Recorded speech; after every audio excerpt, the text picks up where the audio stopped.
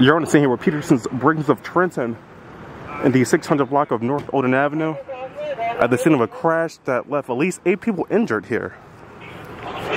That caused at least multiple mutual aid ambulances to come into the city of Trenton to assist with this.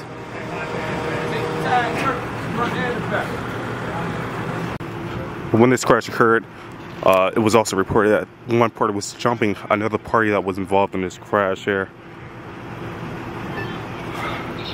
It's unclear if anyone was arrested as a result of that happening.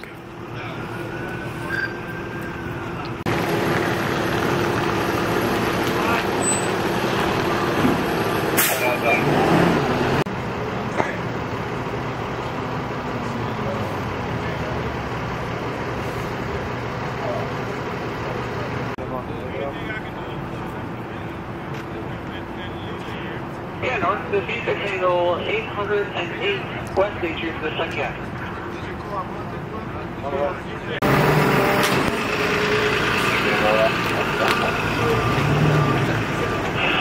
No, not right now. Thank you.